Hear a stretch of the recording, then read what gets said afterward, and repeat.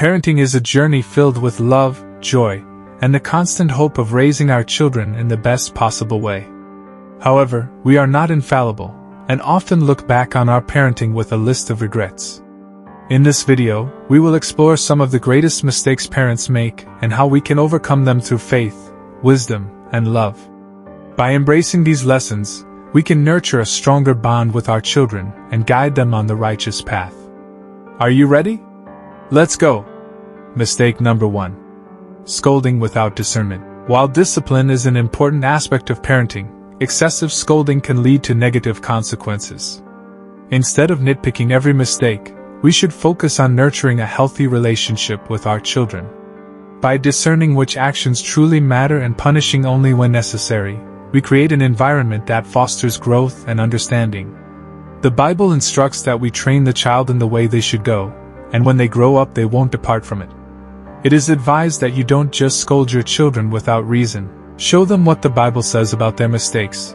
That would make them know you are scolding them because of your love for them and not because of hate. Children can easily feel unloved, so next time you want to scold or discipline your child, show them why the discipline is important for them from the Bible. Let them know that it is the child the Father loves he chastises. Mistake number 2. Missing out on meaningful moments. Amidst our numerous commitments, it's easy to overlook the importance of being present for our children's milestones. We must prioritize being there for them, even during seemingly trivial events. Cherishing these moments creates lasting memories and strengthens the bond between parent and child. Christian parents, especially clergy members, tend to be consumed with activities in church, evangelism, and prayers that they fail to be available for their children when they need them the most. As Christian parents, don't forget to give your children gifts during their birthdays and other special events in their life. Be present during their school graduations. Don't be too busy to be there for them. Mistake number 3. Ignoring creative play. Encouraging our children to engage in creative games and activities benefits their development on multiple levels. Whether it's drawing, playing with Play-Doh, or exploring various artistic ventures, fostering their imaginations enhances intelligence, vocabulary, and self-discovery. By supporting their creative endeavors, we unlock their hidden potential. As Christian parents, don't just be concerned with training your children to be spiritual, also train them to be social, intellectual, train them all round. The Bible records that Jesus grew in stature, wisdom, favor before God, and also favor before man. Allow your children to become like Jesus. Allow them to grow all round. Mistake number 5. Valuing a child's opinion. Neglecting a child's perspective obstructs their ability to develop decision-making skills and self-confidence. While we can't always fulfill their every wish, taking the time to explain our reasoning or finding common ground fosters understanding. By acknowledging their opinions, we empower them to become independent thinkers. In the scripture 2 Kings 5 verses 1-3, it was a child that referred King Naaman to Elijah for the cure of his long-lasting leprosy. Information from your child can change it all for you. The Bible says that from the mount of babes and sucklings the Lord has ordained strength. The Lord can speak through everybody, including your child, so therefore don't ignore them. Mistake number 6.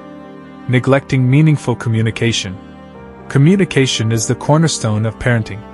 Neglecting quality time and emotional involvement can lead to distant relationships with our children.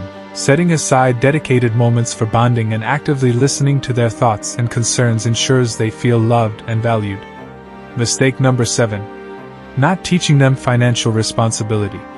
Money management is a life skill often neglected in childhood. By educating our children about personal finance, we empower them to make responsible decisions and understand the value of money.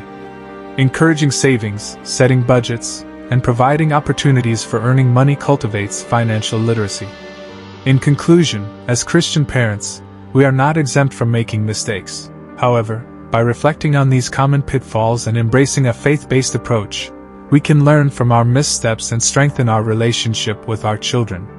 Through open communication, consistency, emotional involvement, and imparting wisdom, we can guide them in the ways of righteousness. Let us strive to be intentional in our parenting, acknowledging our past mistakes and learning from them. By grounding ourselves in faith and love, and depending solely on the guidance that comes from the Holy Spirit, we can become the parents God designed us to be, nurturing our children to become strong and godly individuals. One of the greatest books we recommend for Christian parents is a book titled, "Children Are Fools, Don't Be Deceived by Their Cuteness."